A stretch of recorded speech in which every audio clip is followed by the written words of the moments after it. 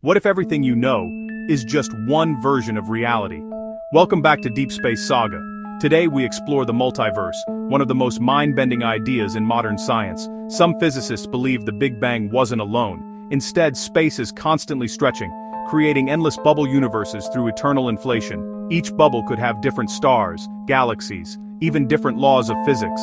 Quantum theory goes even further. The many worlds interpretation says every choice, every tiny quantum event, creates a new branch of reality. Somewhere out there, you made a different decision. String theory adds another layer, a massive landscape of universes, shaped by vibrating strings and hidden dimensions. Some universes might be lifeless, others might be unrecognizable, and in higher dimensional brain models, our universe might be just one floating sheet in a vast cosmic ocean, gently drifting beside countless others. Are these universes real? We don't know.